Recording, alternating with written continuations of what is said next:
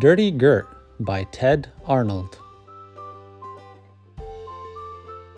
Little Gert loved eating dirt. The worms all idolized her.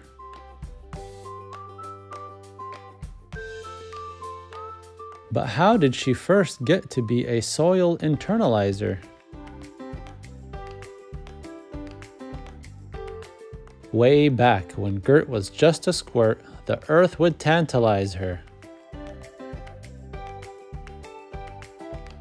She rolled in it, she dug in it, she tasted it, didn't even spit. It seemed to energize her.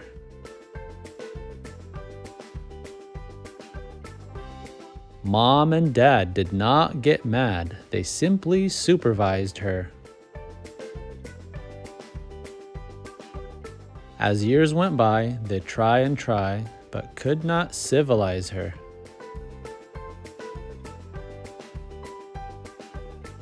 And then one day she went to play when no one was the wiser.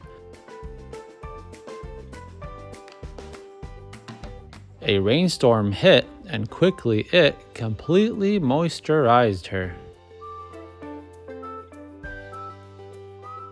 She made mud pies with dirt French fries, her favorite appetizer.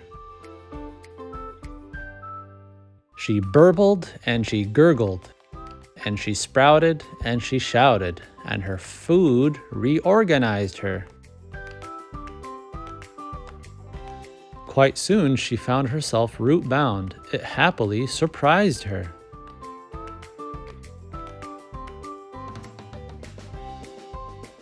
Out came the sun. Oh wow, what fun! It photosynthesized her. Ruby May came out to play, but didn't recognize her.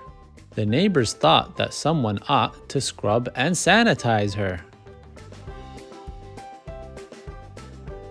Her brother Matt decided that he needed to disguise her.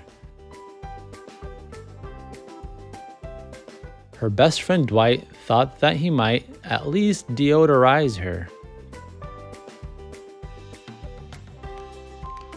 The local news sent camera crews. They filmed and televised her. The lawyers called. They were appalled. No one had legalized her. Zoologists and botanists and doctors analyzed her. Then Hollywood said, "Gert is good. We must immortalize her." Soon, all the ruckus, all the fuss began to traumatize her. First came her wilt, and then her tilt. Her fame had jeopardized her. But Mom and Dad, they're smart and true. They always knew just what to do. They trimmed and fertilized her.